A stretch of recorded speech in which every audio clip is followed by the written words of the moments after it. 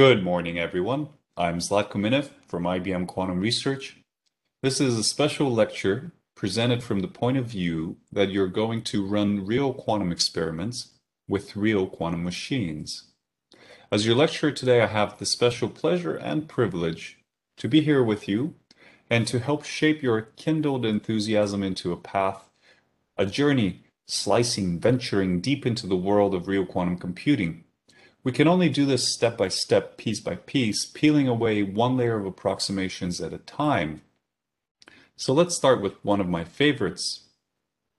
Real experiments do not occur in Hilbert space. They're inseparable from the imperfections and features of the laboratory. This is the land of quantum noise and noise in quantum systems. In this land of noise, we will start your own very journey from almost ground zero, and then we'll take a narrow but deep path that will expose you to some of the main ideas that you're going to run up as soon as you start to run quantum experiments, and that also open up the field of open quantum systems. And what better way to begin than with a simple hello world experiment, one which you could try to run yourself. This is a depiction of one of the fridges in a real quantum laboratory where you could run an experiment. And let's see what are some of the primitive basic building blocks that we could build out an experiment from that you have covered in day 1 and day 2. One of the main concepts you covered, of course, is the idea of basis states, computational basis states, such as the ket0 and ket1 that define what our computation will follow. In terms of a matrix notation, one can recount that this ground state we typically write for a single qubit, a 0, 1, and for the excited state or the one logical state, we write 0, 1. These are states written in the computational basis such as 0, 1, hence they take the following form. You also found the notion of gates, operations that you can perform on these basis states. A primitive, wonderful example is the X gate. The X gate maps 0 to 1 and 1 to 0. Sometimes you can always call that a not. Not 0 is 1 and not 1 is 0. But of course, as we know, one can not just have the basis states, but as a basis state, one can then create superpositions, combinations, linear combinations subject to normalization of these basis states. And so the X gate in the computational basis can be written 0, 1, 1, 0. And this is equivalent to the operations we see down here. If I wanted to express the operations on the basis, I will often use throughout the lecture this little nice matrix notation where the basis states of the input are written at the top, kind of like this. This tells me that if I put in the state, let's say 1 over here, such as 0, 1, what I'll get on the output is the column vector 1, 0.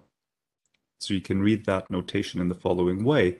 The X operator, which maybe more formally we should write a hat on, but since we'll use this all the time, there's no need to do that at the moment, can also be written as in the following Dirac notation. It will take the state 1 and send it to the state 0, and vice versa, it can also take the state 0, like this, and send it to the state 1. So these are, if you want, 3 different ways to explain and express what this not operator does. And finally, there's one very crucial element of the whole endeavor, which is measurements.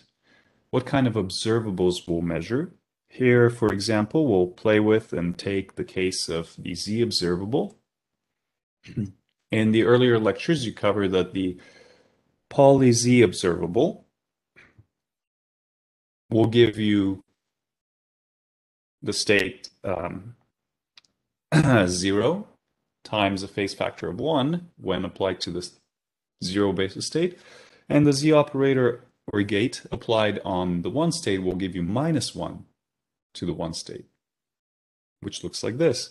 In terms of its representation as a matrix in the computational basis for the z operator, we can again write that z is equal to a 2 by 2 matrix for a qubit that is diagonal and has the elements 1, 0, 0, and -1 in the computational basis, which in my nice matrix notation, I like to write like this.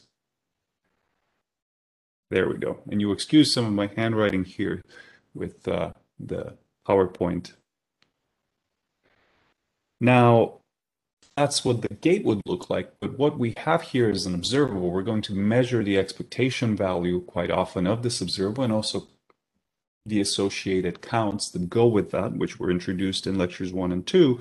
And we oftentimes write the expectation value of the quantum observable z, such as this, which is taken on the state, the final state of the wave function that will go into this box, such as psi. In the earlier lectures and today, we'll also soon introduce a more general notion called the density matrix role that can also be an input to this. But that's a preview of what's to come. Let's instead focus on how we can take these few simple basic building blocks and use them to create a very simple but one illustrative experiment. And suppose I do the following. I will compile a set of sequences, a set of circuits. The first one here, this is circuit 1. We'll call it, let's say, for depth 0. There's no gates in the circuit. Then there's a depth 1 circuit, which has exactly 1 gate. Then there is a depth 2 circuit that has 2 gates. Then there's a depth 3 circuit that has 3 gates, and so on.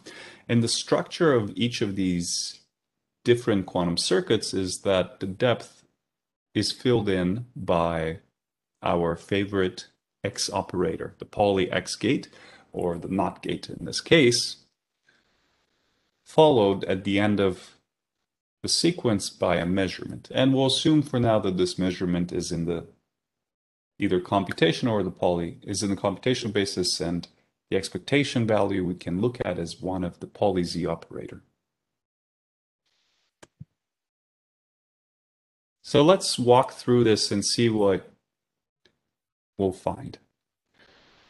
First, suppose I make the initialization, the case that we always start in the computational ground state. This is the typical assumption in these quantum circuits. Later, we'll unravel this and say that, well, that doesn't really quite work in practice. There's an error to this preparation, as we'll see in a bit. But suppose now we work in the land of idealization first, where we start always in the ground state in each of these circuits. What does the X gate do? Well, remember that X applied on 0 gives us 1. So this gate X here will flip 0 into a 1. So at the next step after the first gate, we always have the computational 1 state. After another application of the X gate, we always have the computational 0 state. And similarly, again, the X state simply flips the 0 to 1 every time. Simple, right? What do we measure for the expectation value of our Pauli operator? Well, let's take a look. The expectation value of the Pauli Z with respect to the ground state is 1. If you're wondering how to compute that again, remember that you could write down the matrices. And in this case, this would look like something like 1,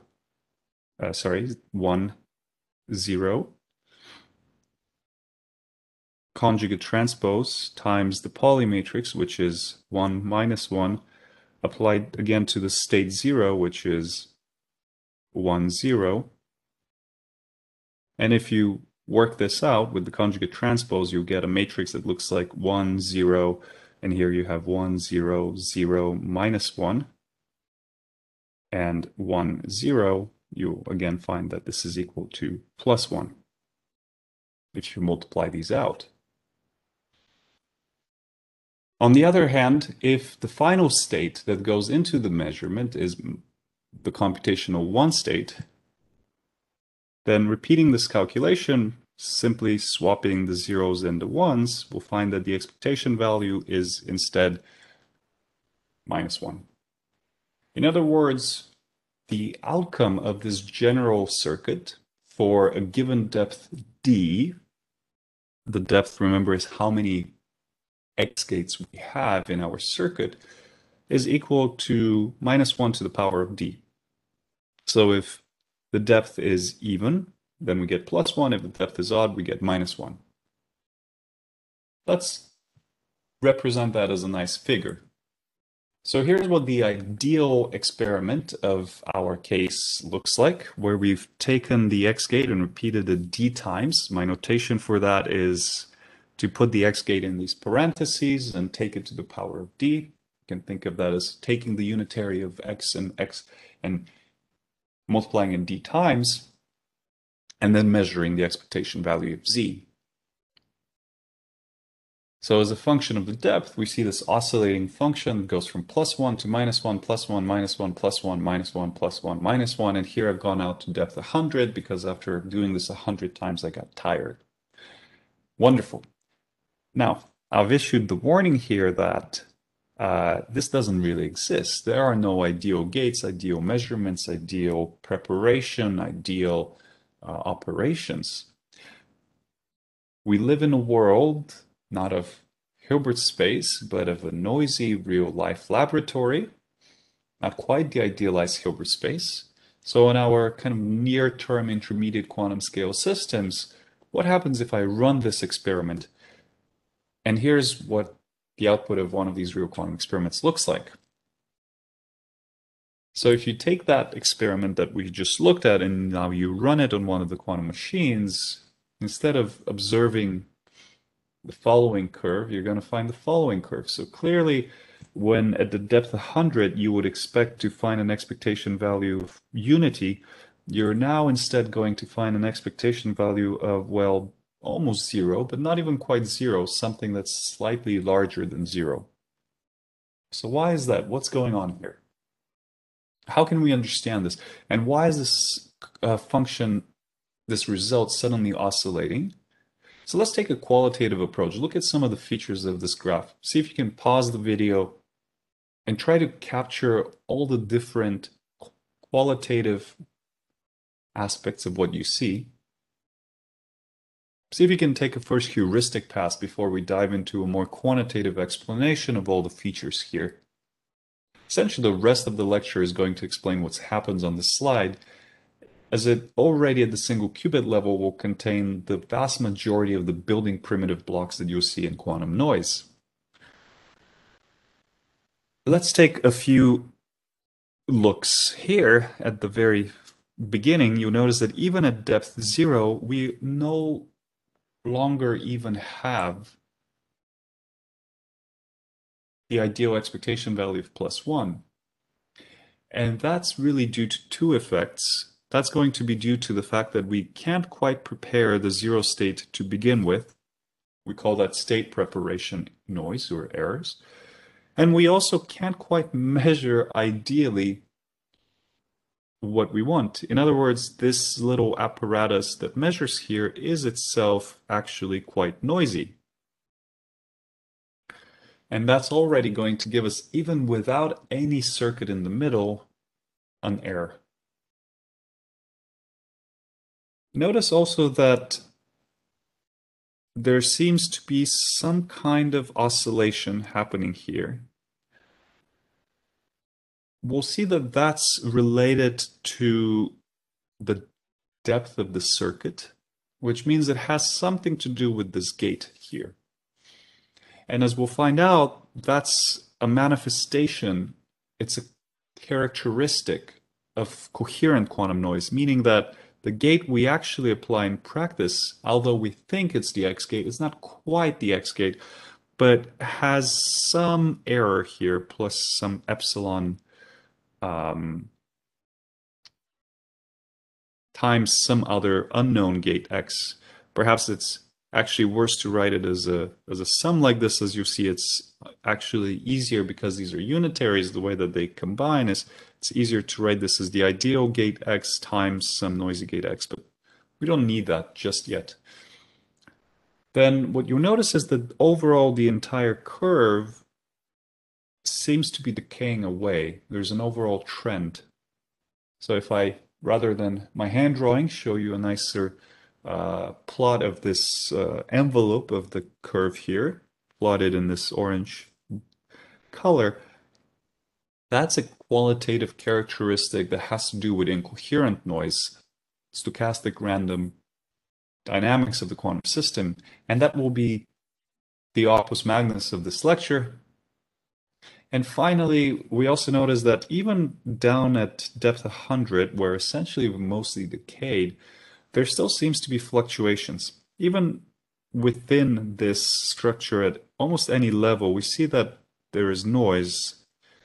It's not quite deterministic. In fact, if we run this experiment over and over again, we'll see fluctuations about each of these points.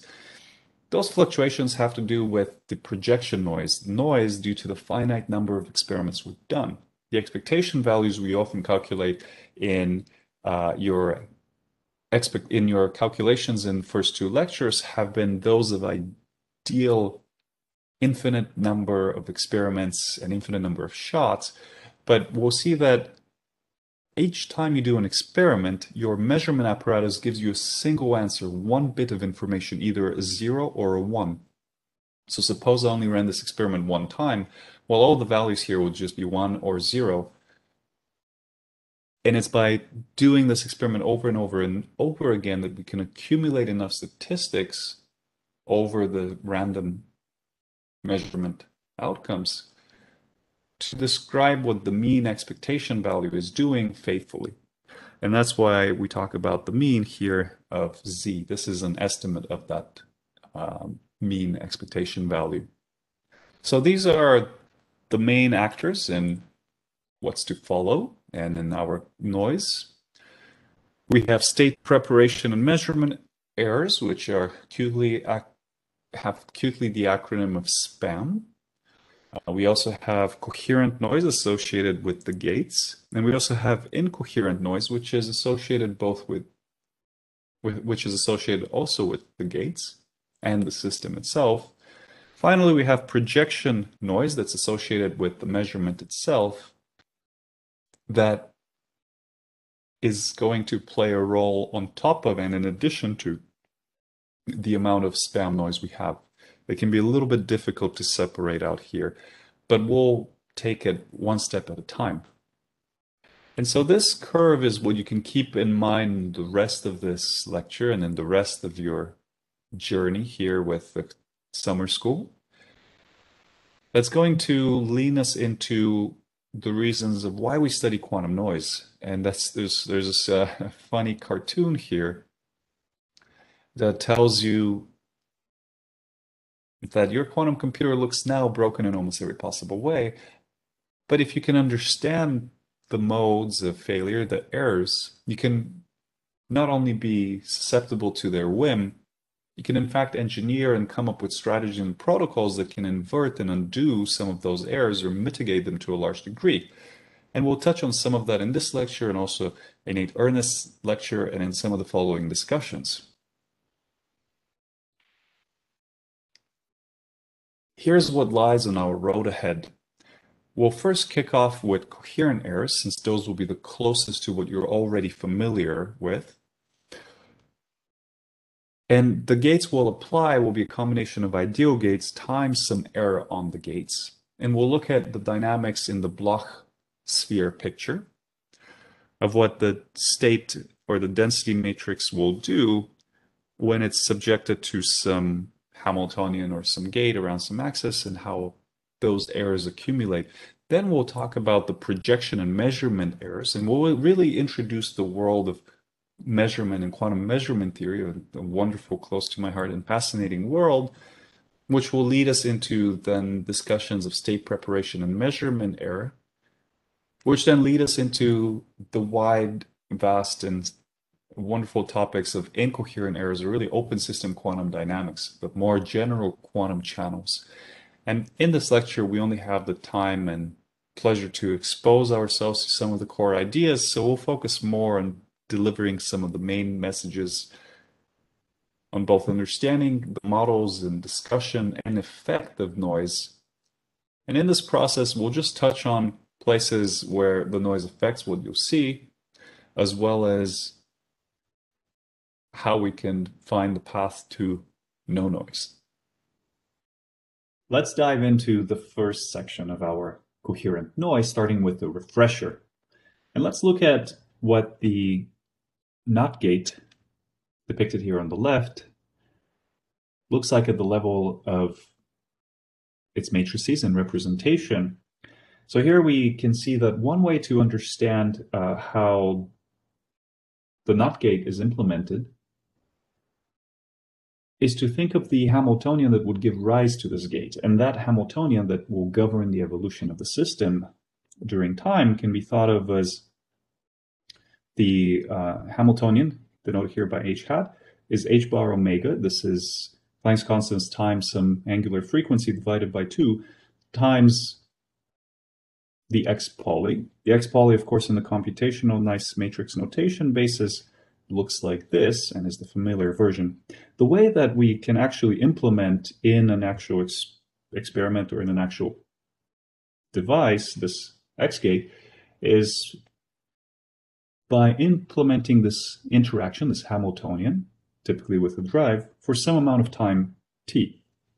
And so the unitary that corresponds to the total evolution for time t is the following, where we take the exponential of minus I t times the Hamiltonian times h bar. And if we look at the way that the actual product inside here looks, for instance, if I write this out as h bar omega over 2 times t divided by h bar with the minus I, in front, times x, that's what the inside here will reduce to if we plug in the Hamiltonian, we see that the two h bars will cancel, and the only thing we're left with is this parameter omega times t, the angular frequency times time. And so we can define that as the angle theta, and I'll call it an angle here because it's going inside an exponential that's imaginary. That construction is what we typically call or refer to as a rotation around the x-axis, since the x operator here is what's going to act on the quantum states, but it's now taken to this unitary with this exponential where we have minus I theta over 2 times x. And you'll see in a minute why the 2 is kept outside, because this will turn into a rotation of angle theta around the axis x. Now, you may have seen this before in the earlier lectures, but I'll just leave this as a nice exercise for you. You can try to use the Taylor series expansion of the exponential and the simple two properties that x squared is equal to the identity, x to the fourth is equal to the identity, and really x to the power of 2 times n, where n is some integer, is always equal to the identity, whereas x to the power of 2n plus 1, where n is some integer, is always equal to x. So you can separate out the exponential in its Taylor series into two terms, one that always give you an identity and ones that always give you an x. If you then group together those terms, and I'll leave that as a nice exercise for you to try, then you'll find that this rotation gives you two terms, a cosine of theta over 2 and a minus I sine of theta over 2 times x. So the unitary that we've generated by running this circuit with this Hamiltonian is the following, and that has a very nice visual interpretation. So let's put the math aside for just a second and let's just focus on the pictures. So imagine that your initial state, let's call it psi, is the ground state. So we'll say that the state at time 0, the wave function of this qubit, is the ground state, which in the block sphere, which was introduced earlier, can be depicted as a vector pointing up. And that's because the up direction here is associated with the z-axis. In other words, the expectation value of z for the state psi 0 is equal to 0, z, 0, which is equal to 0 acted like this, and that will give us plus 1 times the inner product of 0 with 0. That's an orthonormal basis state, the 0 and 1. And so this is just equal to plus 1. And so this vector has plus 1. You can similarly verify that the expectation value of x is 0 and the expectation value of y is also equal to 0. And that's why we can think of the 0 state as a block vector that points from the origin of the block sphere all the way to the unit sphere in the vertical z direction. And here we have the x-axis and the y-axis to remind you. Now I've also plotted here a black axis, and that's because you can also think about the operator x and where that operator x would look like or point to. And so that operator x we can represent as this black arrow. That's the arrow around which our rotation will occur. What I mean by that is that if we now look at the way that the x gate operates, coming back to here, we know that the ideal x gate will flip 1 to 0 and 0 to 1. And a rotation of a finite angle theta around that axis x looks like this exponentiation. If you work out what Rx of theta applied to the ground state 0 here looks like, by using that expansion of the cosine of theta over 2 times the identity operator minus I sine of theta over 2 times the x hat operator, the whole thing applied on the initial state, which here will be denoted by 0, you'll see that the x operator will rotate the ground state around the x-axis by the right-hand rule. So you can take your thumb, put it along the x-axis, and then curl your fingers in the direction of theta. And it will track out this trajectory illustrated by this nice colors here on the block sphere unit circle. So that will be the picture that we have in mind. And exactly when we've acquired an angle theta of pi, meaning that this expression you notice at theta equals to pi is going to give us cosine of pi over 2, which is 0, times the identity, so that doesn't do anything, minus I sine of pi over 2, which gives us exactly 1, times x hat acted on 0. X hat acted on 0, we can remind ourselves what that does by looking up here. That will flip the 0 into a 1. And so this is just equal to minus I x acted on 0, which then itself yields minus I times the 1 state, like this.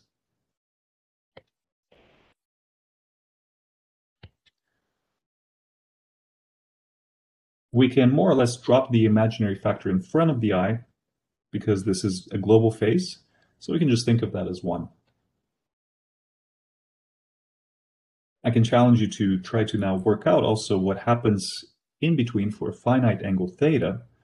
And what you see is that we'll exactly trace out this curve here, which is in the YZ plane, and causes a rotation of the block vector, which is in red, from the North Pole down to the South Pole.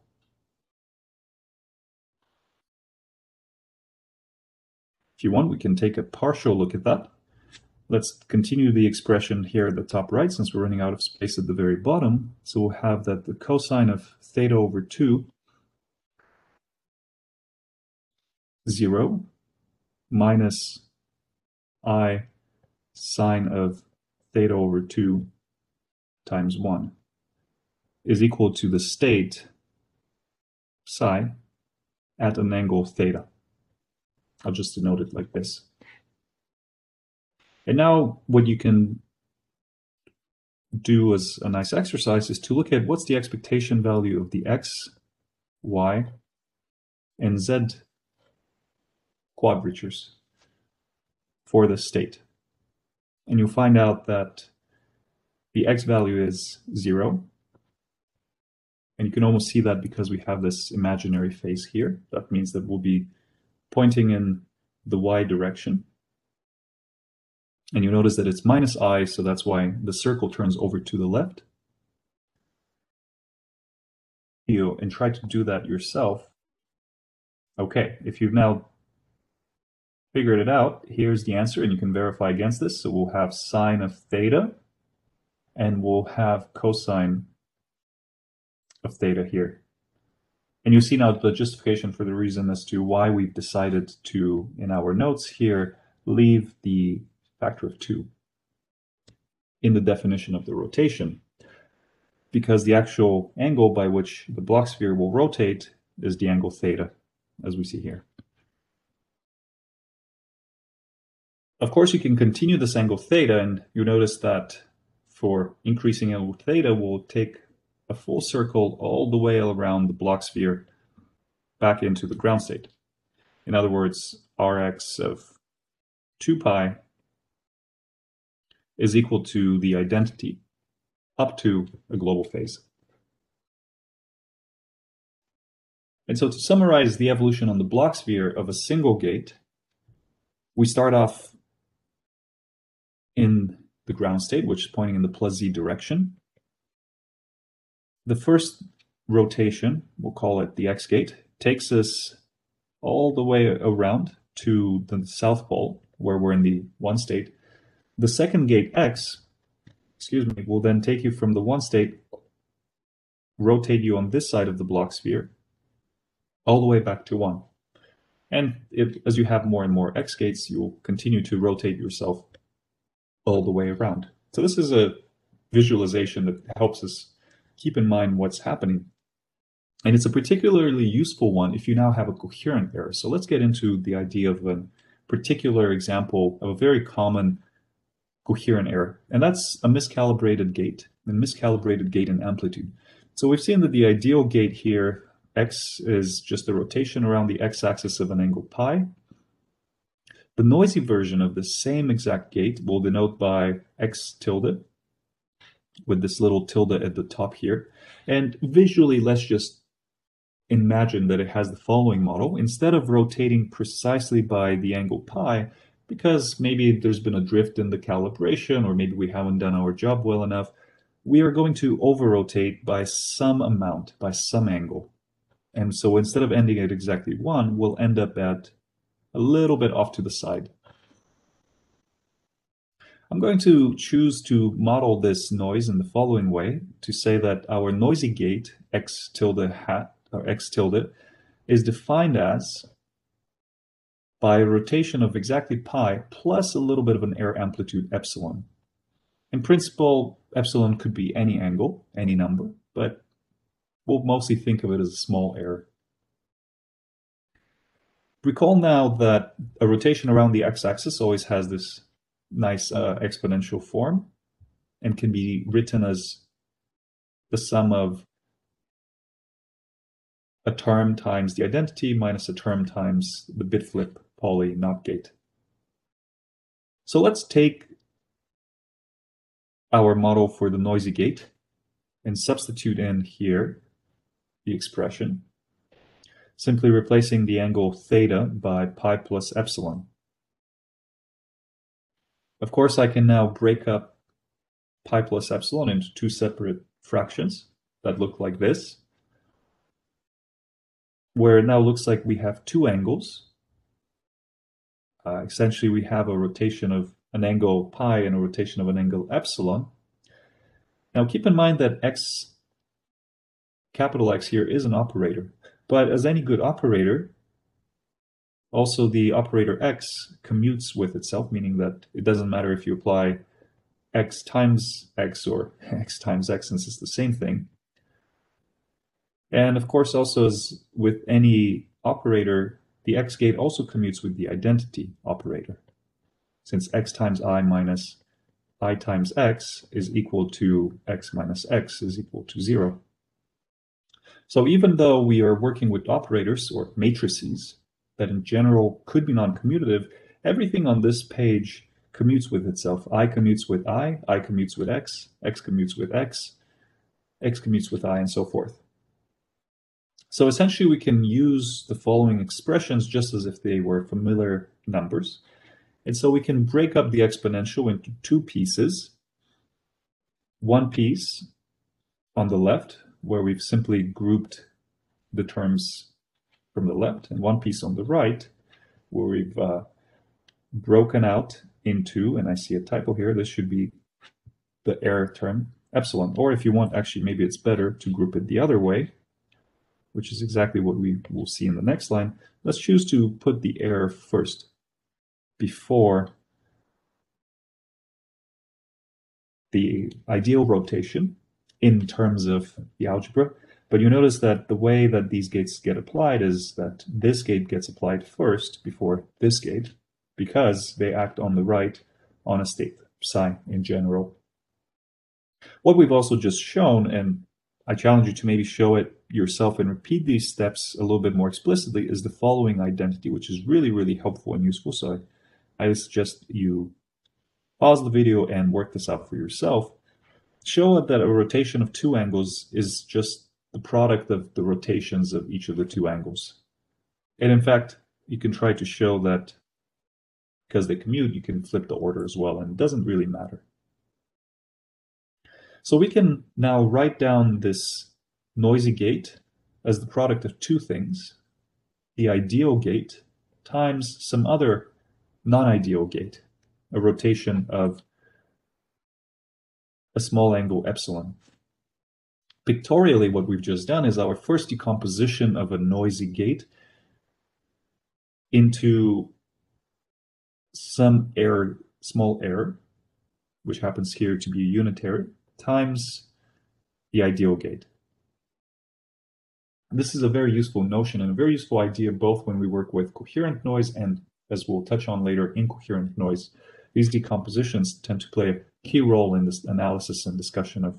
Let's look at what the total circuit unitary will look like for a depth d in the case of an ideal circuit, and also in the case of the noisy version of the circuit, where we'll use the decomposition of the noisy gate into an ideal gate, preceded or followed by, it doesn't really matter because they commute, a little noise unitary. Again, repeated d times and then measured in logical computational basis in the z. Recall that the x gate is a rotation around the x-axis of an angle pi, and the noisy gate is a rotation around the x-axis as well of angle pi plus epsilon, so we have this nice decomposition we saw on the last slide. The total unitary is simply repeating that d times, or taking the x gate to the dth power, which of course we can write like this, d times. Write that in the following way. We have r of angle pi rotated around the x-axis, and we've repeated this now d times.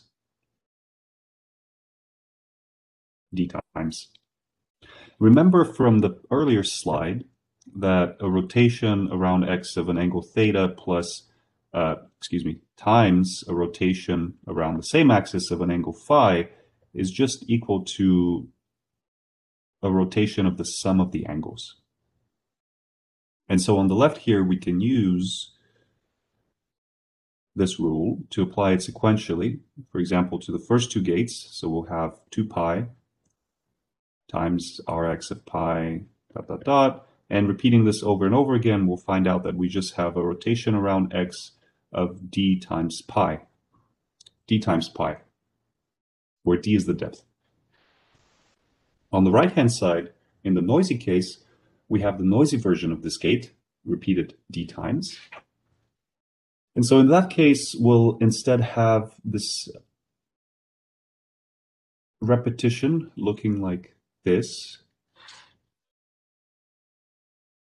where we take the ideal gate followed by the noise component, repeated several times. We could reshuffle the order any way we see fit.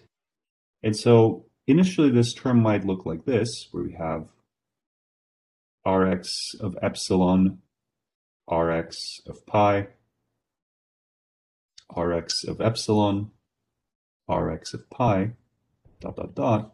Let's say that we group all of the Rx of pi terms to the right, moving all the Rx of epsilon terms to the left. So then we'll have an Rx of epsilon, Rx of epsilon, dot, dot, dot, until we have d repetitions of that, and we'll have Rx of pi, dot, dot, dot, repeated d times, using the exact same beautiful sum rule that we've used on the left here, that two rotations around the same axis following each other is just the same as having one rotation of the sum of the two angles. This way we can group the terms as Rx of epsilon times d and Rx of d times pi, just like this. Therefore, the total noisy unitary, noisy denoted by the tilde on top here, is just the product of the ideal unitary, U total, which we have here on the left, multiplied by a noisy rotation, a noise unitary, here as Rx of d epsilon. So let's look at what the effect of this total noisy unitary is on the final circuit quantum state, assuming that we start off in the ideal logical zero state to begin with. We can do this by using the identity that we found earlier, which is that a rotation of an angle theta around the x-axis is equal to just the cosine of theta over 2 times the identity operator minus I sine of theta over 2 times the bit flip operator x. The final state in the ideal case, I'll denote that by psi final, is equal to the total unitary, U total, times the ground state. Substituting in U total as cosine of d pi divided by 2 times the identity acted on 0, which gives us 0, minus I sine of d pi over 2, let's put the parentheses here, times x acted on 0, which of course we can just replace by 1, gives us the final evolution of the state. Now you recall what cosine and sine look like. So you notice that cosine of d pi over 2 is going to be 1 for d being even. Cosine of 0 is 1, cosine of pi is 0, cosine of 2 pi is the same as cosine of 0, and so on. And the sine term will likewise also complement this, and this will be 1 for d even, odd, and 0 for d even. And likewise, the cosine is 0 for d odd. And so we can summarize that the final state is going to equal ket 0 for d even and ket 1 for d odd. This is modulo global phase.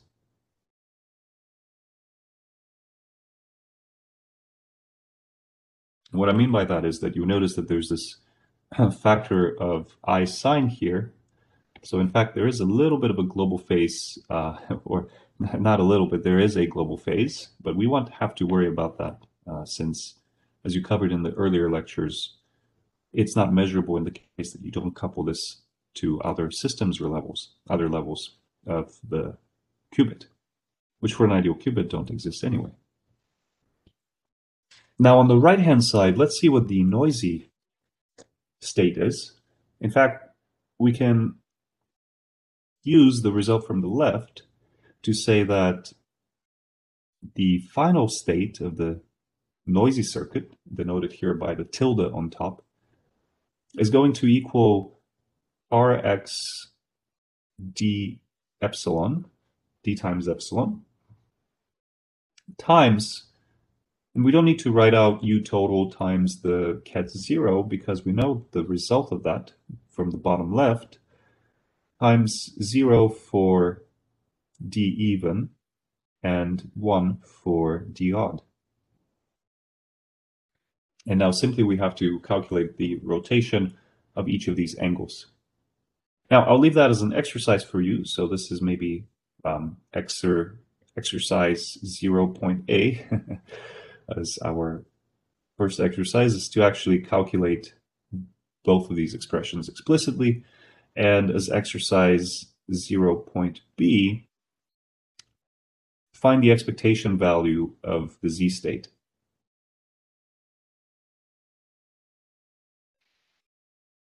In both cases. Now, it's easier perhaps to almost write that down, by the way, in the case of the combined rotation, since we'll use that on the next slide, but I challenge you to still work these out yourself.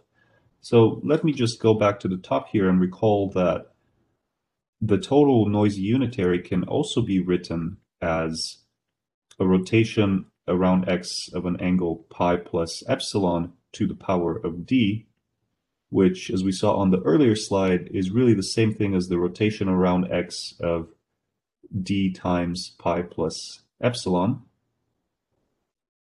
And when we now apply this on the ket 0 state, we'll get the final state, z. Sorry, we'll get the final state, psi final. And we'd like to then project that onto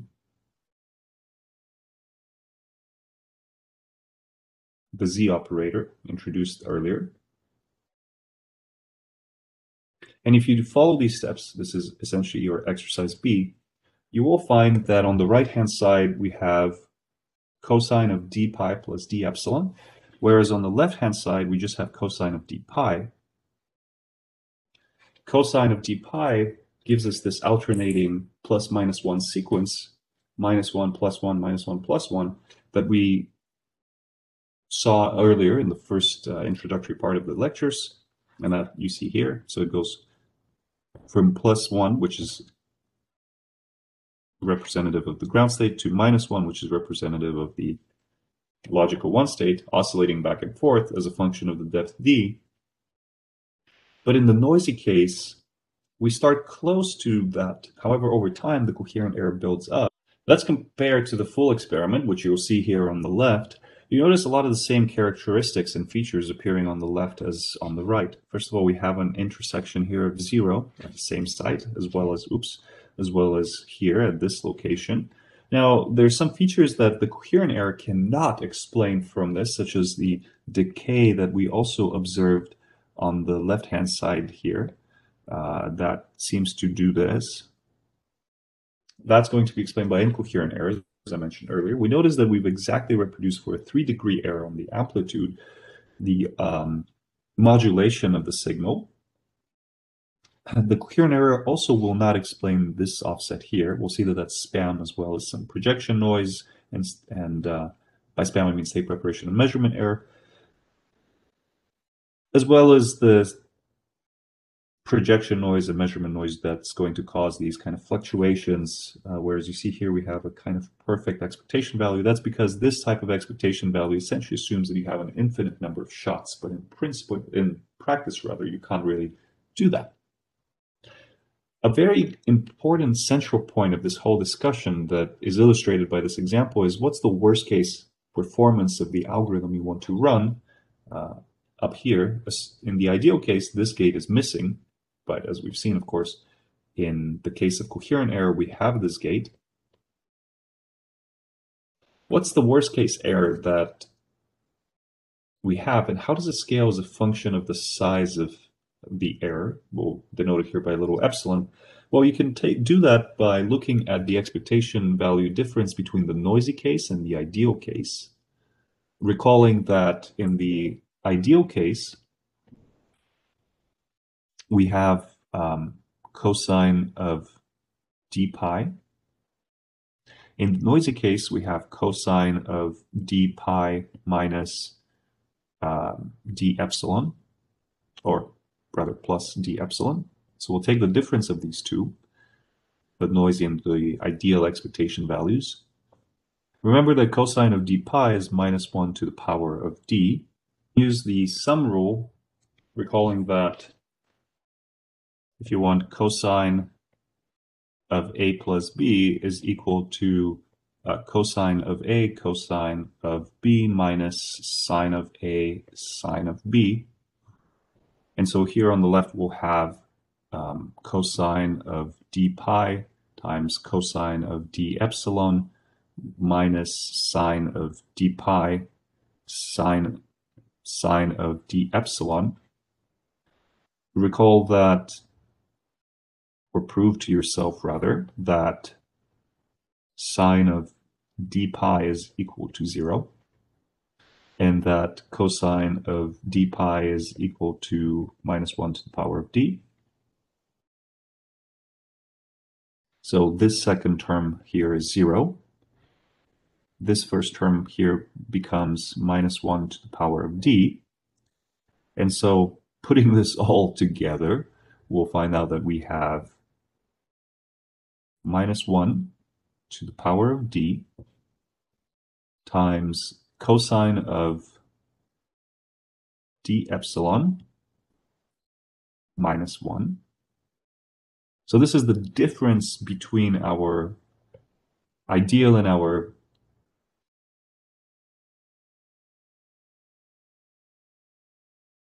noisy value. And that's the difference you see here on the right-hand side. More importantly, though, what happens is a function of small error.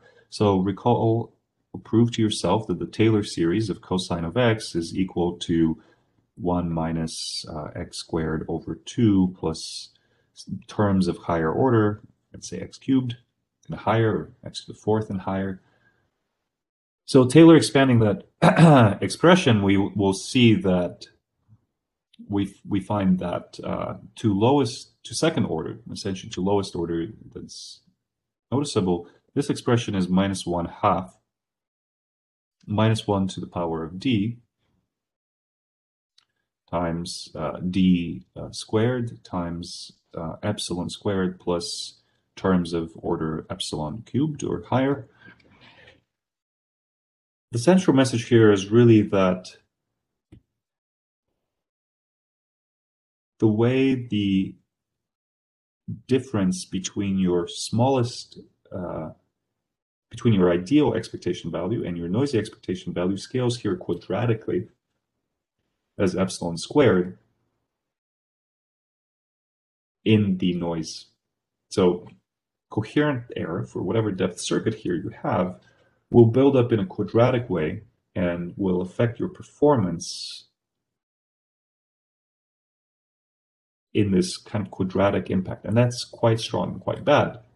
You can compare and contrast this to incoherent noise, which we'll get to at the end of this lecture, which will have a linear scaling on algorithmic impact as opposed to quadratic scaling. So coherent noise can build up because of its coherence building up. It's as a quicker way of propagating, so to speak. Of course, it also has its funny features. For instance, you notice that at depth 60, in fact, there's no error whatsoever. In fact, we recover the perfect circuit. And this is a kind of revival that you can think of. But obviously, at this particular depth, coherent noise pulls you away to a really, really, really terrible error.